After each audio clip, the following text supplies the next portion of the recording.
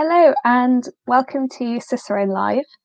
I'm Amy Hodkin and thanks for joining us for our April live event where we'll be discussing the Camino de Santiago, Camino Francés, a pilgrimage route in Spain, with Cicerone author Sandy Brown and Camino expert Ivar Rekve.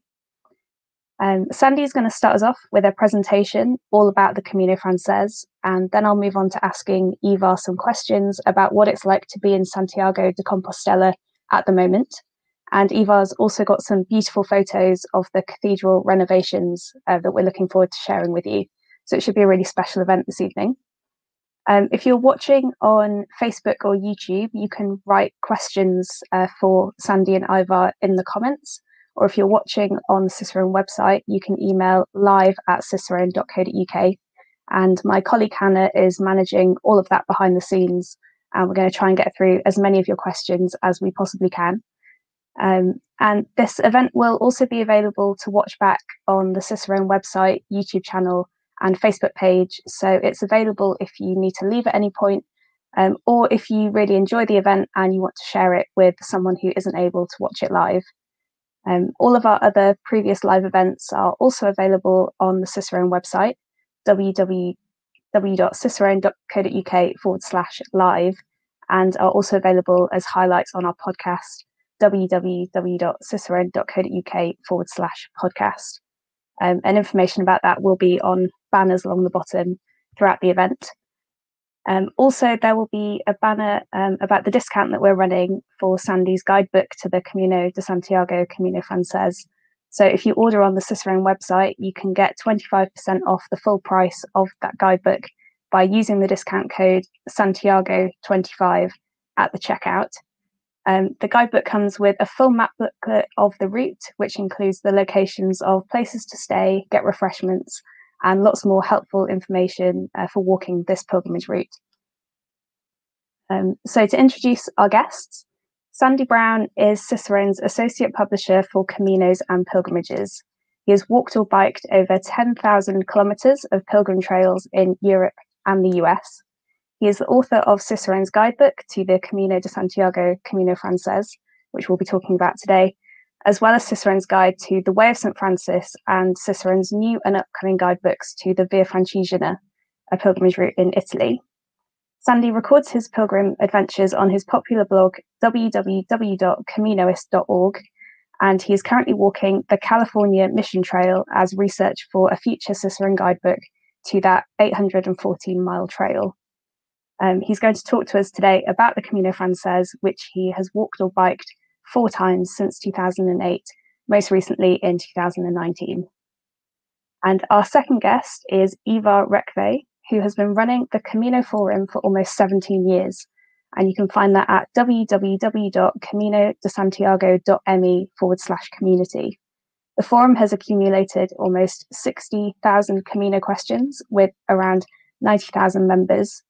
And 7 years ago, he also started the Camino Forum store, www.santiagodecompostela.me, selling guidebooks and other items related to the Camino de Santiago. Ivar joins us tonight from Santiago and is able to give us brilliant insights into the changes that have occurred since international pilgrims have been able to visit, particularly renovations of the cathedral. And we've got those photos coming up for you. So I'm going to add Sandy and Ivar to the stream now and get up Sandy's slides so that he can start our presentation. So hello, both of you. Thank you so much for joining us. Hi there. Hi, Amy. Hi, Ivar.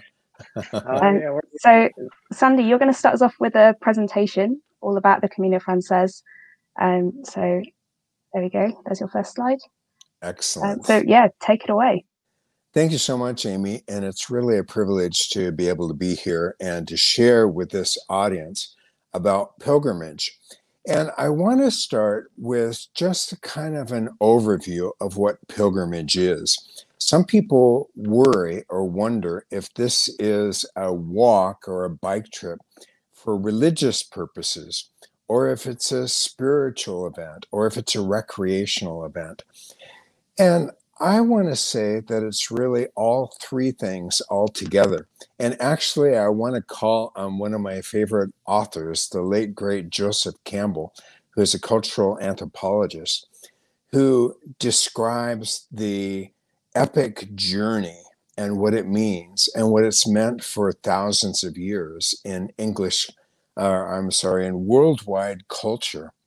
What he says is that there is a sort of journey where a person separates themselves from their community, where they take on a new identity, where they then go through ordeals, where they experience a transformation, and then where they return and describe the journey and describe the transformation and share that experience with their home community.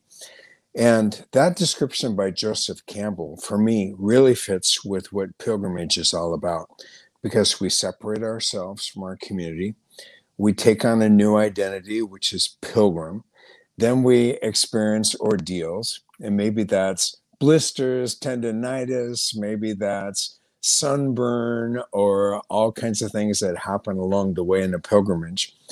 Then we have transformation that's part of all of that, and we accept a new identity. And so at the Cathedral of Santiago, there's a certificate. Your name, if it applies, is in Latin, and you go back home and you share your experience. So to me, that's something that speaks very deeply about human culture and the way things change when somebody goes to the outside and has a new experience. And that's why I love the Camino Francés. That's why I love the Camino de Santiago. And that's why I think it's become more and more popular among people over these years. Even during the time that I've been involved, which my first Camino was 2008, it's about double the number of people, of course, in non-COVID years, entering into the 500,000 or so range as we get to a Holy Year.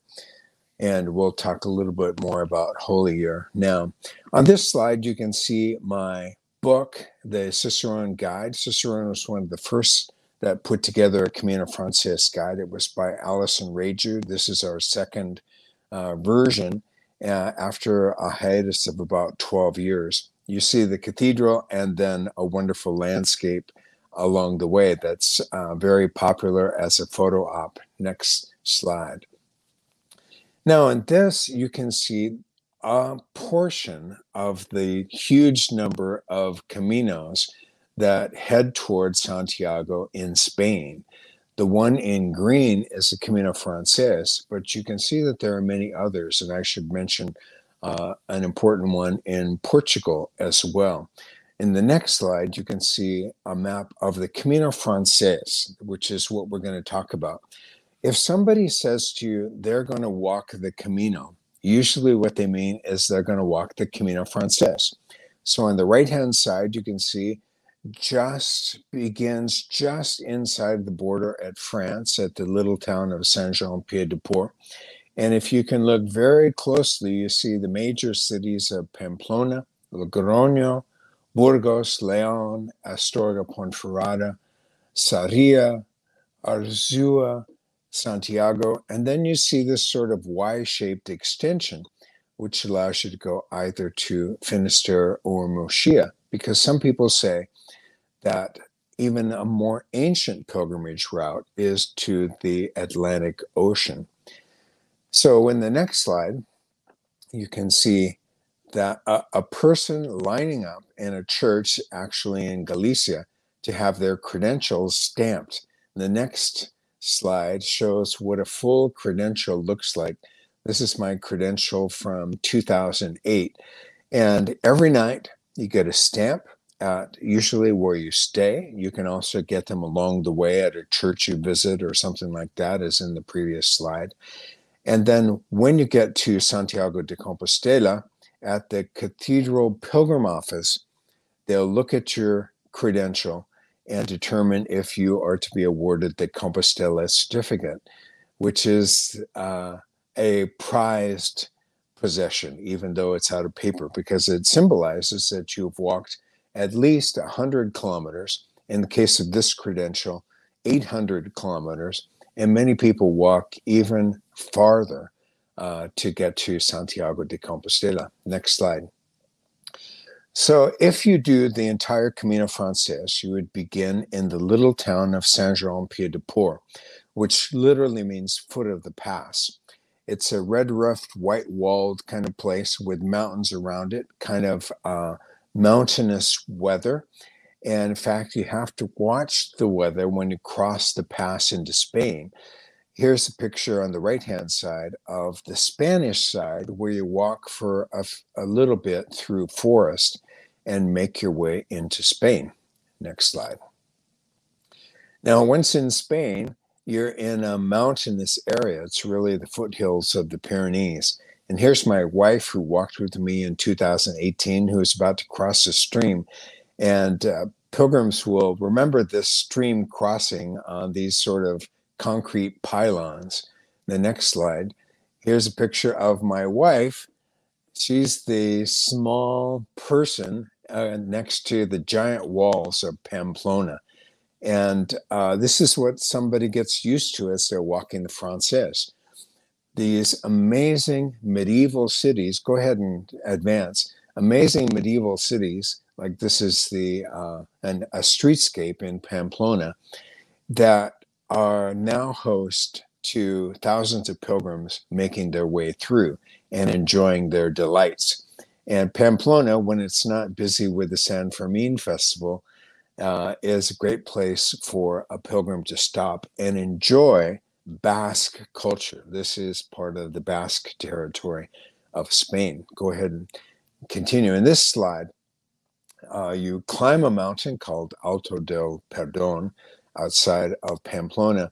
And this sculpture greets you. It's one of the iconic locales on the Camino. It's put there as part of an electrification project. But it describes pilgrims from old to pilgrims in modern days. So if you were to look closely, you'd see medieval pilgrims on the left, and then look on the right, you'll see pilgrims wearing backpacks, having hats on, and so on, all underneath a canopy of stars from ancient and modern times. Go ahead. Yeah, and here's one of the examples of why you'd want to have a guidebook, because it's possible to walk on to the town of Puente la Reina or one of the towns nearby and miss the fact that there is this remarkable 12th century chapel here at a little place called Eunate.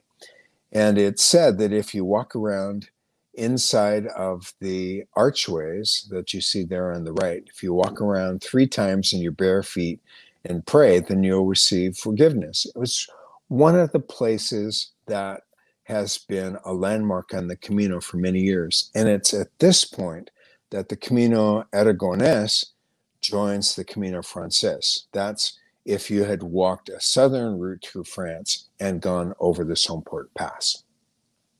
In the next slide, you can see now the territory begins to sort of broaden out. You're out of the mountains now. This is the town of Siroki, and you're in the far west of Navarre and beginning to come to La Rioja. This is also one of the iconic towns because it's a hill town that you can see for a great distance, and then of course surrounded as well by vineyards. Go ahead. Yeah, and then you've passed Puente la Reina and you've come to Estea.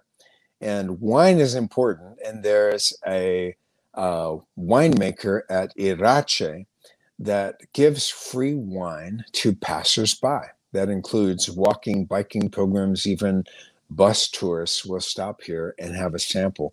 I don't think it's their finest vintage, but it is a memorable place to stop and have some refreshment along the way. And across is an ancient monastery at Irache, which is also worth a tour. Now you see that things begin to broaden out as you continue to make your way west. And this is after the town of Gragnon. You can see there are vast grain fields here. You continue on, and after this, go ahead and advance the slide. You come to the town of Los Arcos.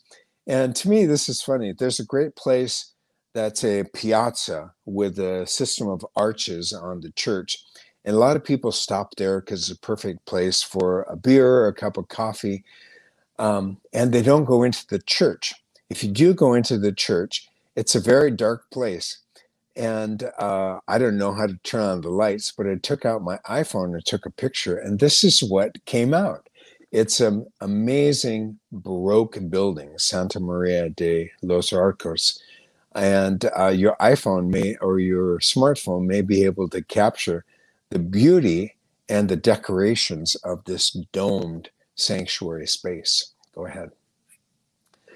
Then you come to the town of Logroño. And Logroño is famous as the capital of the wine region of La Rioja.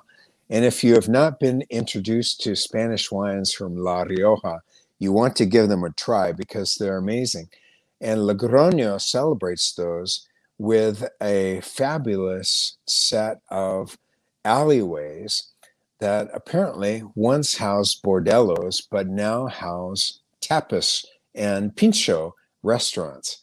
So at about 7 o'clock, the tapas places open up, and you can stroll through and get a plate of this or a plate of that, along with a glass of wine to carry along in your journey. This is Calle Laurel, which is one of the most famous tapas or pinchos locations in Spain. Go ahead.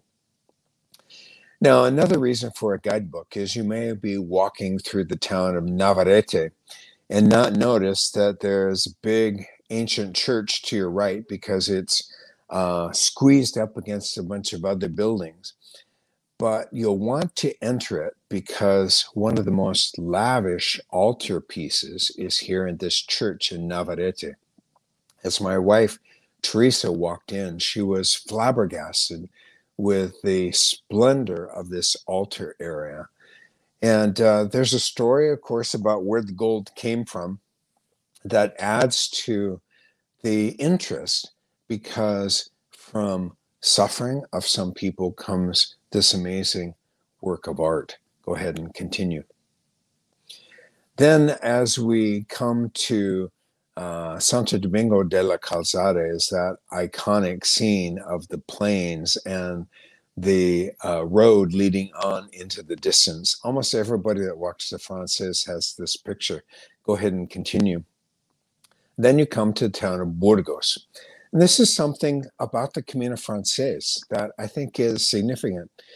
A person had never been to Spain, and even somebody that had been to Spain and stayed in the south around Sevilla and Granada or Madrid or Barcelona may not even know about the town of Burgos. But it turns out it's an important town in northern Spain, and you can see its long-time importance by the splendor of its cathedral, this Baroque cathedral, which is mostly a museum now. There are worship services only in the left-hand building, which you can see there.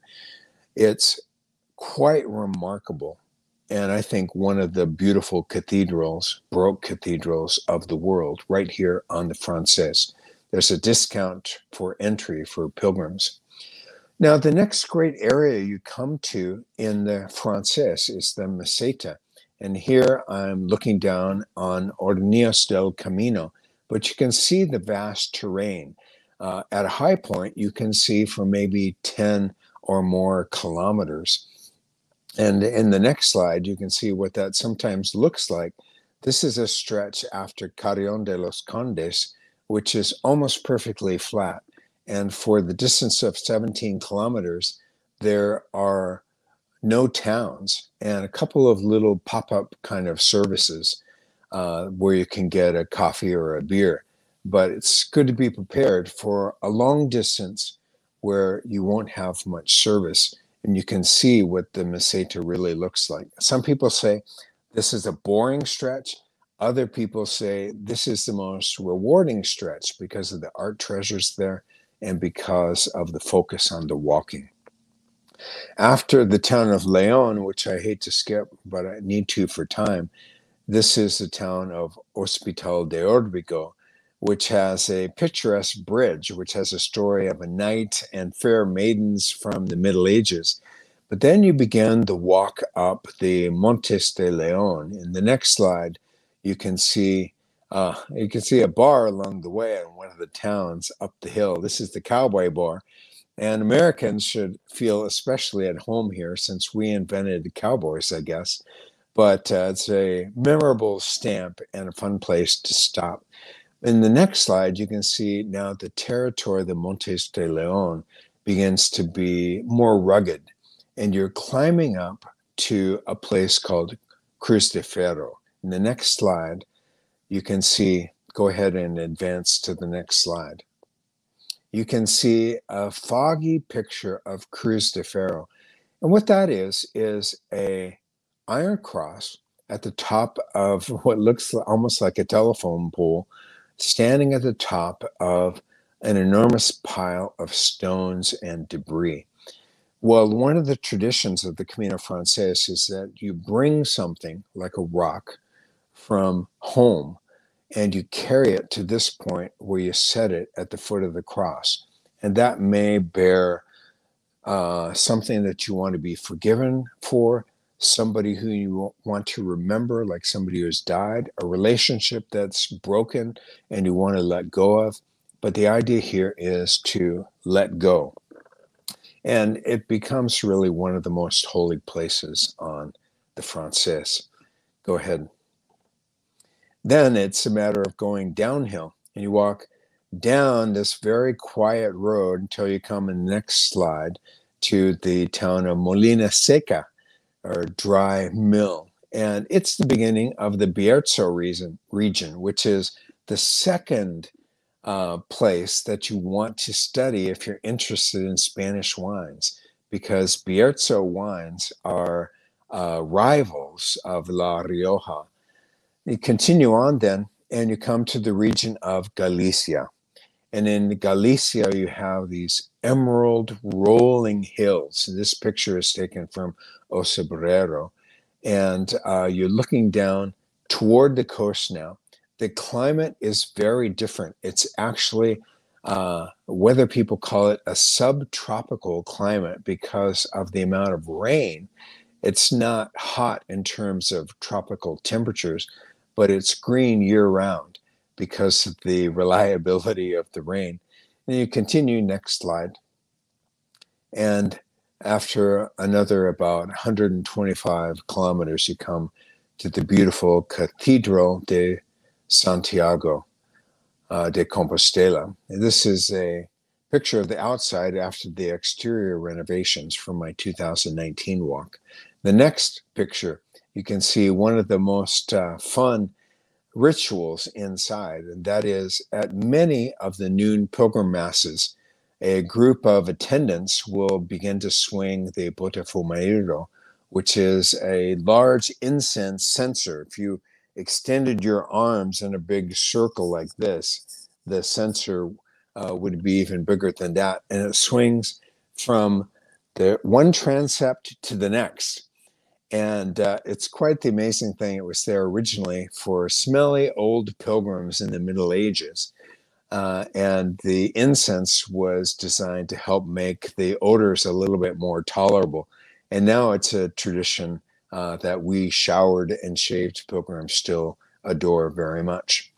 Continuing on from Santiago, everyone has a choice to come to this place if you go on to go either left toward Finisterre or right toward Muxía. And my wife is there behind the monuments that point the ways. In the next slide, you see, if you go to Finisterre first, which I recommend, then you come to the towns of Sé and Corcubion, which are both really lovely seaside towns. And then you walk along the coast and on the beach in order to get to the ancient town of Finisterre. If you go to the right, which I recommend after visiting Finisterre in the next slide, then you come to the town of Muxía. And this is the chapel of Santa Maria de la Barca, where tradition says the Virgin Mary came to help Santiago, St. James, as he was evangelizing in Spain. And both places are a great place to see a sunset and celebrate the end of your successful Camino. that's my presentation. I look forward to Ivar's and for our questions coming up. Thank you. Oh, yeah, that's right. Thank you, Sandy. That was amazing. I think it really shows how much you just adore this route. And yeah, I'm sure that you're just desperate to get out and look it again. Yep. Time can't come quickly enough. Thanks, Amy. So we're going to move now to talking to Ivar about kind of what it's been like in Santiago during the COVID pandemic and sort of what you expect to be coming up with the Holy Year and that sort of thing. So Ivar, what has it been like to live in Santiago during COVID? Because as you saw in Sandy's photos, it's usually really busy, whereas I imagine last summer it was quite strangely quiet. It was very quiet. And also as the pandemic kind of hit in February, March, it was interesting to see kind of pilgrims that had arrived or was about to arrive trying to book flights home, and things were closing down and they had to hurry, and there was all, it was a bit chaotic at the beginning. And then, of course, after everyone left, it was just quiet. And it was quiet because there was no pilgrims, and it was quiet because Spain went into lockdown for the first wave. And we weren't allowed to go outside our houses or apartments except to get food and the basic things. Everything was closed. The things that were usually open were bakeries, pharmacies, and supermarkets. That was about it. Since I run an online store, another thing that was open that you could have open was like Amazon would still work, right? So there's online stores could still go and work and fulfill their orders, which meant I was able to walk down to my little office and pack the orders that I got in, which means I could actually walk the streets back and forth every day. And it was just weary because there was no one out. Yeah. But I'm sure this has been the same for everyone around the world. Most people have different versions of this, right? Yeah, well, I'd like to share the photos of the inside of the cathedral now, because that's one of the, I guess, upsides of this quiet period is that you have been able to take these amazing photos. If we're going to give a cloud a silver lining. Sure. No, I've been down there a few times, and it's very strange because it's been they're taking 10 years to fix it up. And they're almost done. They say they're officially done, but I still see some scaffolding here and there, and they're still kind of finishing up. But that's the holy door that is open only in holy years, which is this year and next year, because the holy year was extended 1 year. So that holy door is open this year and next year. And what do you think with the holy year? Do you think festivities, as far as you know, will be possible this summer, next summer? Well, so originally Holy Year was only going to be this year, right? 2021. So the Junta and the local government here in Galicia had a big budget to make all kinds of concerts and events and big festivities for this year. But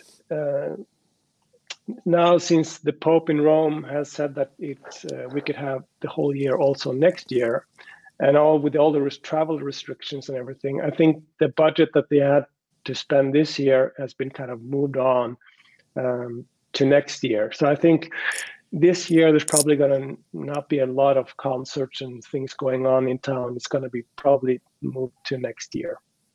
Okay, that's good to know. Yeah. I have reservations at a hotel for July 25th in Santiago, and so it's good to know. Yeah. So maybe I'll move that to next year. No, but July 25th, I'm sure. It depends on how Spain is at that time, but I'm sure there's going to be July 25th is St. James Day, which is a big day. So that day it's going to be fireworks and festivities, I'm sure. But that's every year. That's not only holy years, right? Yeah. So here you see a picture of the cathedral that has been renovated, that they just almost finished renovating. And you could see the new benches there. The lighting is new, and some people like it, some people don't. There was before it was kind of dark looking up because the lighting was from the top and lighting down. Now they also lit up, as you can see, so you could see the arches. I kind of like it this way. I like it in the pictures because to me it seems much warmer. And the bright lights before, I think, were kind of glaring. And now it seems very warm, and it emphasizes the stone, which exactly, is... because all the stone has been cleaned. And it's been cleaned. They've used 10 years to do this because, of course, you can't just do a power wash on the cathedral. You have to almost with a toothbrush, go very slowly. And on all the paint work that has been done at the altar behind there has been, they have scaffolding all over the altar, and they were doing it inch by inch, So it really has been, they have done a really good job. Well, the pictures of the altar area are interesting because to me it seems as though the gold of the Baroque altar now sort of fits with the rest a little bit better. It seems more subtle, where it was very kind of glittery. And of course, you could always see the dust that had gathered on the heads of the statues and things like that. And you could see the paint was a little bit flaky, and you could see that it really needed some work. And now that's why also they shine the light up now, because before that the arches were white, and they're still white, but they were flaky before because there was a lot of humidity. As you mentioned, Galicia is very humid, and the humidity has really taken a toll on the paint. And now, of course, that is all new, so it looks much nicer. Yeah. Yeah, this is a side chapel, I guess. I don't recognize this. Do you remember? This is I took a photo of this place because this is where they had the Santiago Matamoros. There was a statue of the Santiago with the sword, kind of, Yeah. So to avoid any controversy there, they actually, for a few years, just put a big plant in front of it of the statue just to hide it because they didn't want to take it out. But now that they've done renovation, they actually took the whole thing out and then put something else in there. It's I forgot what it is now, but it's a new thing. And you mentioned the botafumeiro before, and this is the rope. When it's not in use, they tie up the rope there and then they make a knot. And then when they actually use it, they untie it here and then they swing it. Yeah. And this is another side chapel. Yeah. And actually, this is usually closed, but the day I was there, it was open, and I walked in. And it's you can't really enjoy that side chapel by looking at a photo because it's very beautiful, and you have to go in there and see. Just after restoration, it looks so much different. It looks amazing. Yeah. Even in this picture, it does look quite amazing. It's clear a lot of sculpture and decoration and a dome. Yeah, beautiful. Yeah.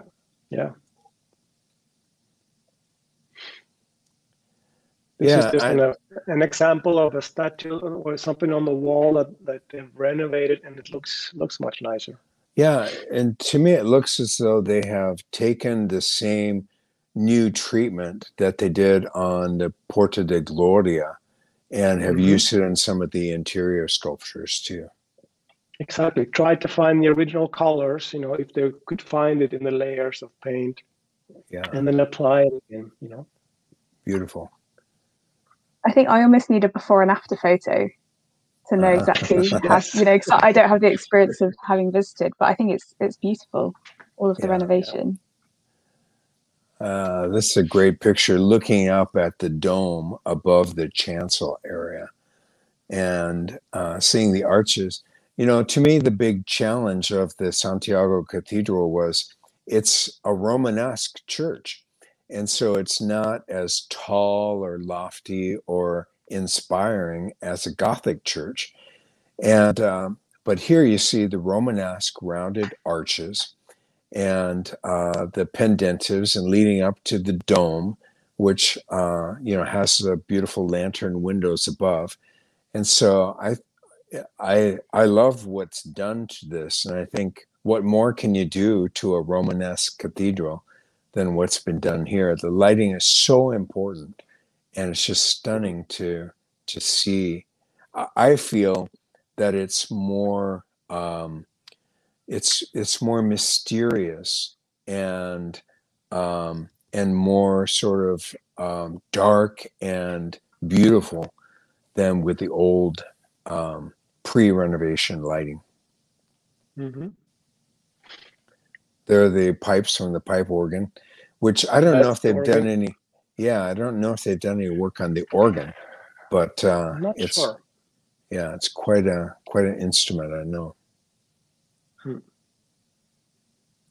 that's brilliant, and I think it's so lovely to be able to see the renovation that has gone on, and the fact that pilgrims like Sandy haven't been able to go for over a year, I guess, to go and see it. So it's so nice to be able to share that, so that people know what they're kind of getting when they go to Santiago, what they've got to look forward to. Yeah, that's just amazing. Mm-hmm. Yeah, it's beautiful. And this is the inside. Of course, they also fixed up the outside, so it looks shiny and nice on the outside too. Because if you've been to Santiago before, especially if you were here a few years ago, you remember the facade of the front of the cathedral had plants and greens on the outside. And that has all been cleaned up now. And that's right. Some people actually don't like it. They like the old one, because it had personality. Yeah, I walked into the cathedral with an American. I was so embarrassed. He looked up at the cathedral. This was in 2011. He said, "Wow, somebody needs to pressure wash that thing." So, exactly. Well, very good. Thank you so much for sharing these slides, Ivar. They're fabulous. No problem. No problem. Absolutely beautiful. So we've got loads of audience questions, which is great. But Ivar, I've just got a few to ask you before we move on to those. So you've hosted the online Camino forum for many years, and I just wondered, what's the most common question that people ask you when they're planning their route? Well, I don't think there's any one question that is the question everyone asks. It's very practical. It varies because it goes by phases. A lot of very practical questions. How do I get from here to there? Any recommendation on backpacks and equipment? But of course, with 56,000 questions, I think it is, you can find any information you really want by just going there and using the search box at the top. I think it's just practical information. How do I get from here to there? People are also reading other people's experiences, trying to decide which Camino they would like to walk, because not everyone walks the Camino Francés. There's other routes, so people use it also to try and find out what route is the one they want to walk. And we have got a comment thanking you for all your efforts during the pandemic, and that your weekly information has proved to be of huge importance. And so I just wanted to share that with you.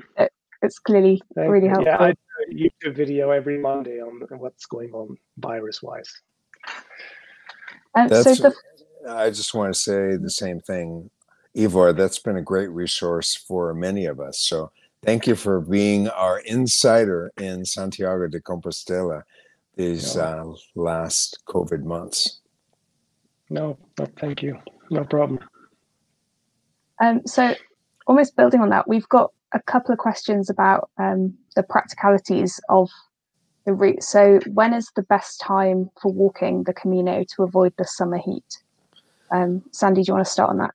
Yeah, my favorite time to walk the Camino Francés is in the spring. And if you think about it, then think about the growing cycle. So in the spring, the farmers have planted the wheat and it's growing in green. In the summertime, the wheat has turned and it's golden, which is also beautiful. In the fall, the wheat has been harvested and plowed under, and usually is waiting then for the next year's crop. So in the spring, you get lots of green colors.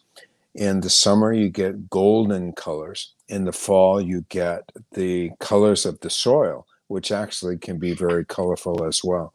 The one thing, though, too, about the fall is that as you go through the areas with the vineyards, that's when the harvesting of the grapes is going to be happening. So that's a fun and interesting time to be walking as well. So spring and summer have their advantage, or spring and fall have their advantages. I think that it's okay to walk in the summer too. I've walked in July and August, and Galicia is, I guess Ivar said it was going to get up to like 27 degrees Celsius, which is unusual in the spring. That sounds like a summer temperature in Galicia, which is quite moderate in the summertime. And it's true that the Meseta is sunny and warm, but it's good to remember that the Meseta, which is the middle stretch, is very high in altitude, about 800 meters. And so, in my opinion, it's still cooler there than it is in similar places in southern Spain. So a summer Camino is possible. There are more college students in a summer Camino. You just have to take better care of yourself in the warm temperatures. By the way, my solution is a trekking umbrella. So people still consider it odd, but I trek with a silver-coated umbrella so that I can create my own shade wherever I go. I think that's very clever, actually. So my experience also is that the foreigners usually walk in May and September, and Spaniards usually walk in August because that's their vacation month. Yeah. Yeah, good. And question, one day I hope to walk from, is it Le Puy? Yeah. Do you think that 3 months is a sufficient time to enjoy the walk for a 70-year-old regular walker? Oh, I would think so. I understand Le Puy, which I have not walked, to be about 30 days. And then Saint-Jean to Santiago is about 30 days. So if you're doing a 25-kilometer per day amount, then 3 months should be more than enough time. I'm not sure about a 70-year-old walker. I've seen some pretty fast 80-year-olds and some pretty slow 35-year-olds. So I think it all depends on your level of fitness and the pace that you set for yourself. What do you think, Ivar? What do you think about that? Yeah, I think it depends on how fit you are, I guess. But I think you could do it in 3 months. It should be enough time, because you have to allow for some rest days too. Start slow, and then don't push it. The biggest mistake I think people do is to start pushing too hard too early. Yeah, absolutely. So, yeah. And there's a few questions about accommodation, which I think we could kind of group together. So there's a general question about the accommodation on the route, which is kind of largely pilgrim hostels, isn't it? But also, can you wild camp? And do you think a sleeping bag is necessary to take, like a full sleeping bag, when you're walking in the summer, or will a silk sleeping bag liner do? Yeah. Okay, let me take a stab at that, and Ivar may want to add. First of all, on accommodations, after writing the guidebook, in which we identified all of the available accommodations, there are about 1,100 accommodations between Saint-Jean and Finisterre and Murcia. About 600 of those are albergue styles. An albergue is basically a hostel in which there are multiple beds in a single room. But there's a transition that's happening on the Francés right now, which is more and more albergues are also offering private rooms. And even some of the group rooms are now using sleeping pods, where you can pull a shade down and have privacy to yourself, although you still be using a bathroom, shared bathroom. The typical cost for a municipal albergue is somewhere between 5 and 10 euros. There are still donativo albergues, which are often run by parishes, And donate or donativo does not mean free. It means you're making a donation. Sometimes dinner is even included. And I think a donation of about 10 euros is a good amount, and add on to that if dinner is included. Then there are also hotels, casa rurales, and other kinds of places to stay. I prefer the albergue experience because I like the idea of being in community with other people. And there are some albergues or hostels where there is an intentional ritual, a dinner that's shared in community, or a religious service, or something else that creates a sense of community with the people that are staying that night. And to me, that's most prized of all. The opposite of that is to check in and check out of a hotel and go to a commercial restaurant. And essentially, you're much more isolated because you're not meeting people and rubbing elbows with them as you're enjoying your overnight and your meals. Then, as far as whether to have a sleeping bag or not, I always bring a light sleeping bag and a silk liner. And the sleeping bag is quite light, but I'll tell you, there have been a few times at high elevation that I've been happy, even in the summertime, to have a sleeping bag. I'm thinking of Ocebrero in August, where the temperature was down in an August night to maybe something like 5 to 10 degrees. And when somebody opens the window, which I hope they do when there's 100 people sleeping at the Ocebrero Municipal, then it can get drafty. I unzip my sleeping bag and use it as a comforter, and have my sleeping bag liner in addition to that. I think I covered the questions that I could remember, but maybe Ivar I know has... I asked you a lot in one go. Yeah, maybe Ivar has anything to add. The only other question was about wild camping. Oh, yeah. So Ivar, do you I want don't know to if you talk have... about that? The camping. I know many people that I see on the forum that plan on bringing a tent and that start to bring a tent. Most of them end up sending it ahead to Santiago and not use it, because if you're, like you said, there's a communal experience when you walk, and in the afternoon you're together with all pilgrims. You meet up at the albergue, and if you're on your own in a tent, you'll lose that, and people miss that, I think, sometimes, and don't think about that when they make plans for tents. Yeah. So this is one of the questions that is also asked a lot on the forum. So I would maybe do a search there as well, just to see what's been said, because there's a lot of topics on that question. Yeah. I do know people also that want to have a night outside. And it's occasionally the case that albergues in rural areas might have a lawn. And so it's easy to pull your sleeping sack and sleeping bag out on the lawn and have a night under the stars. And there are some formal campgrounds where you can pitch your tent.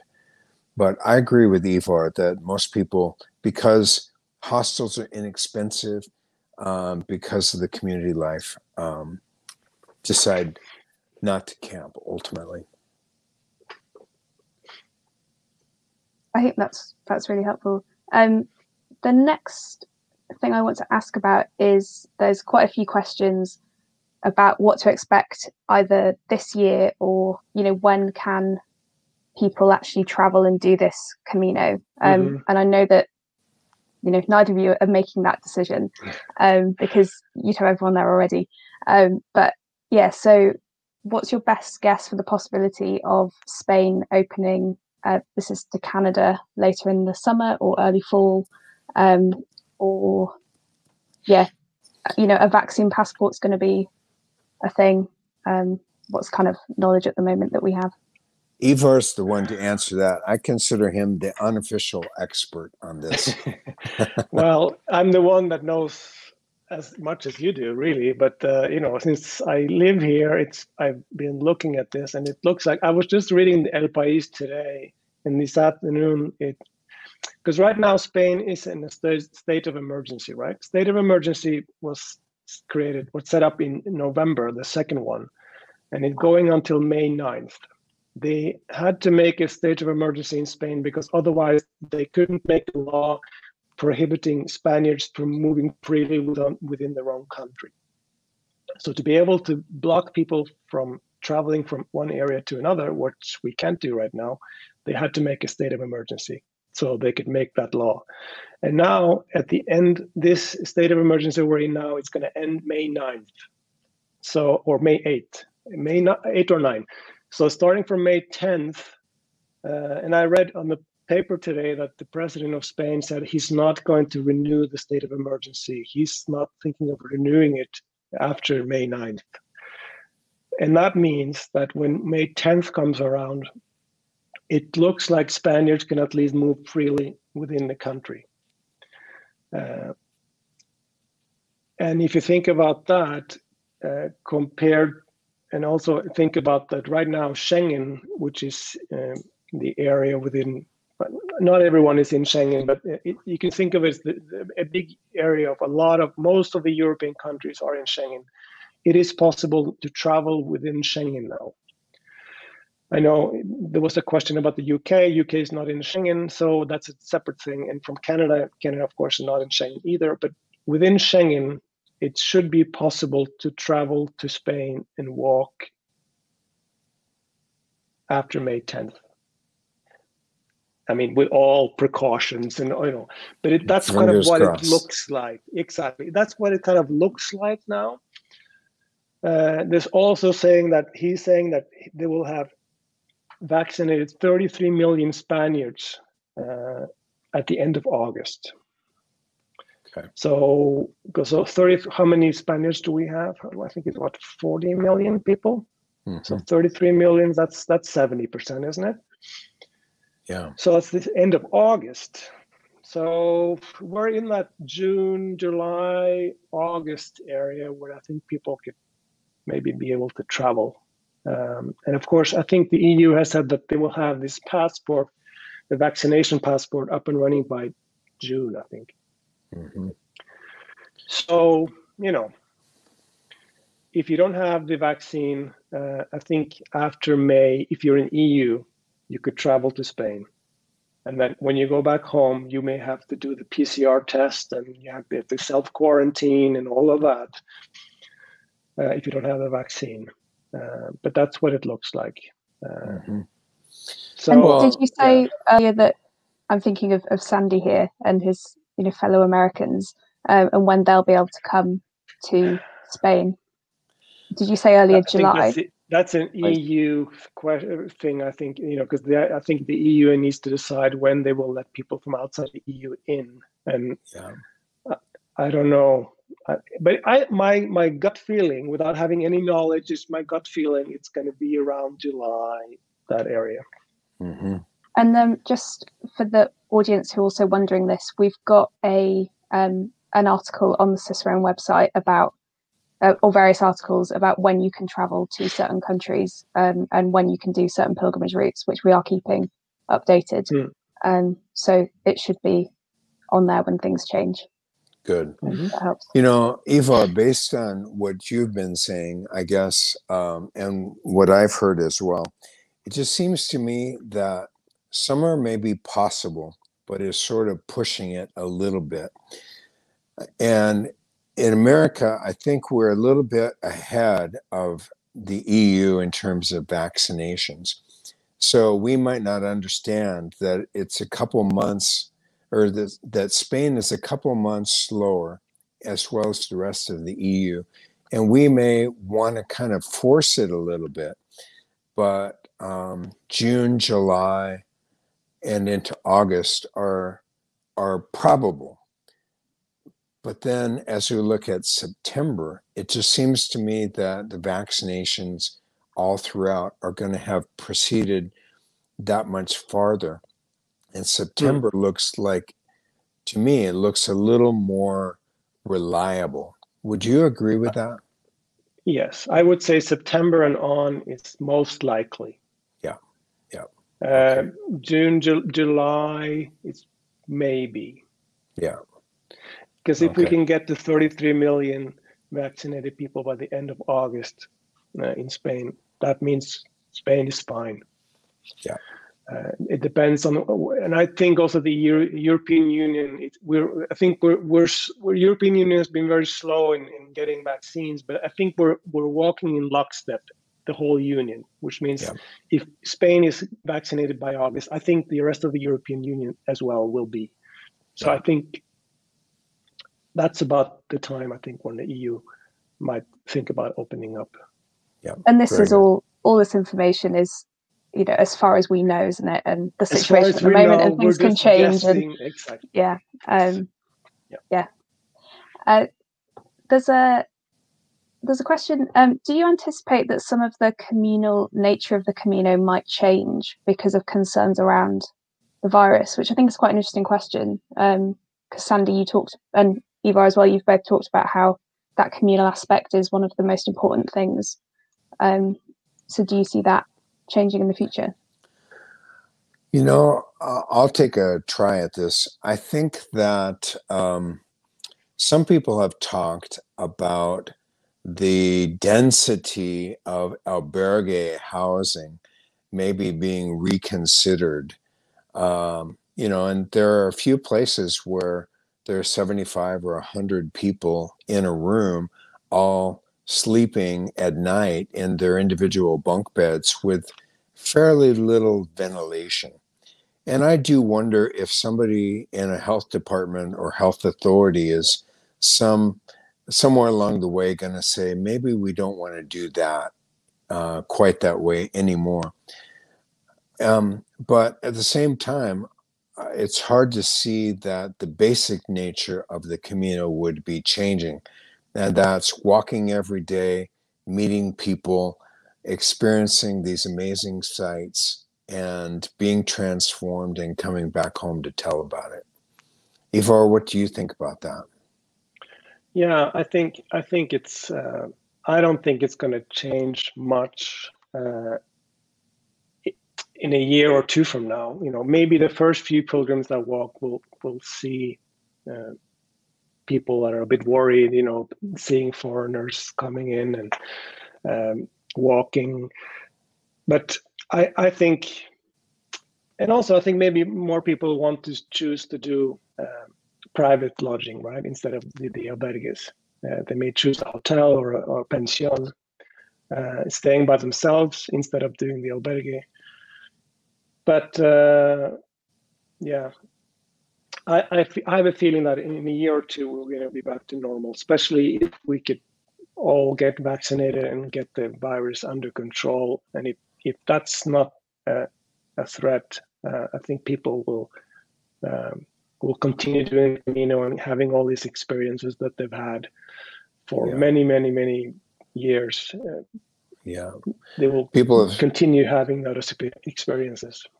Yeah, people have said the Camino has survived 1,000 years, and it's going to be back, and it will be there for us and for our kids and grandchildren too.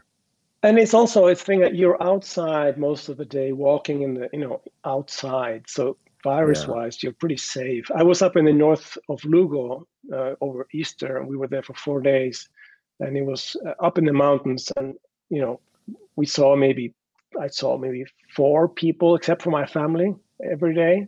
There was no one there. I mean, we were way up there, and it was just like normal. You could actually not think about the virus for a few days almost, right? Because it's very, very freeing to be out in the nature like that. Yeah, for sure. I think we're almost out of time, sadly. But there's one final question.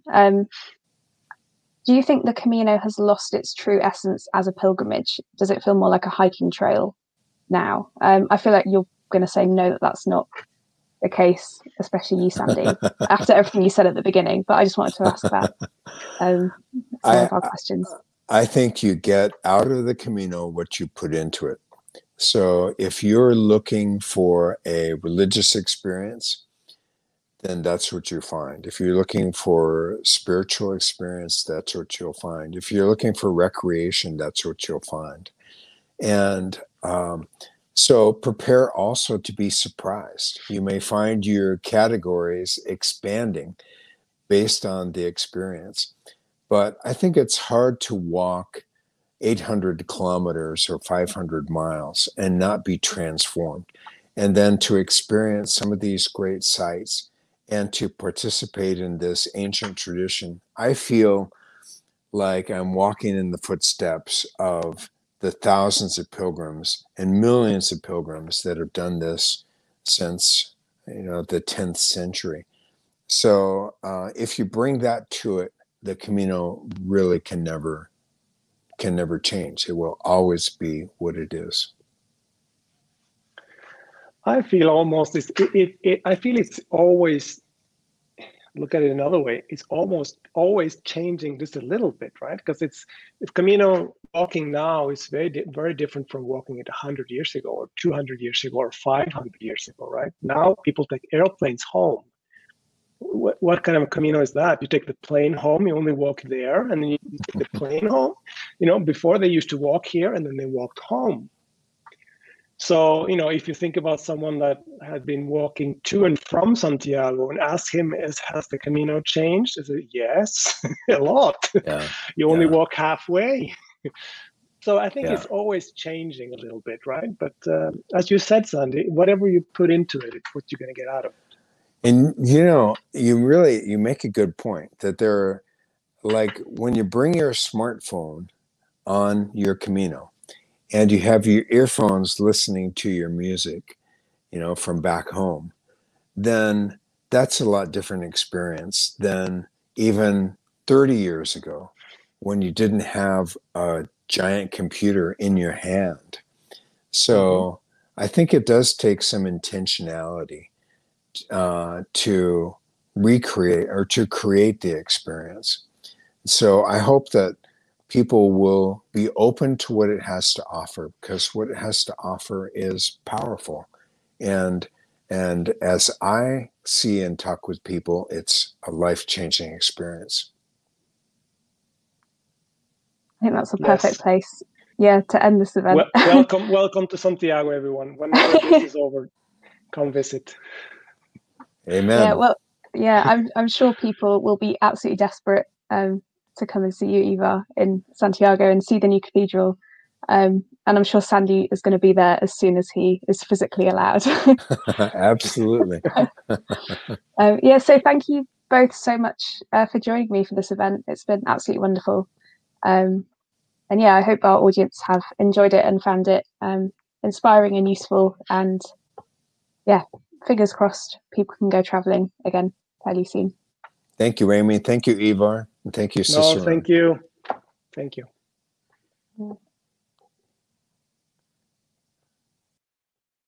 So you can find out more about our upcoming events on the Cicerone website, and you can also sign up to our newsletter and find us on social media at Cicerone Press. Join our Facebook group, Cicerone Connect. There's also a Cicerone Camino Facebook page, which is Camino specific, and there's lots of great information on there. Our next event is with Paul Rose and John Fleetwood, talking all about the new scrambles in the Lake District book.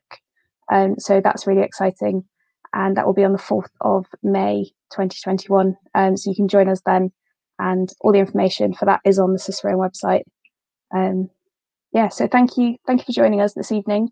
And if you want to use the discount Santiago 25 on the Cicerone website, we hope to see you soon. Thank you so much.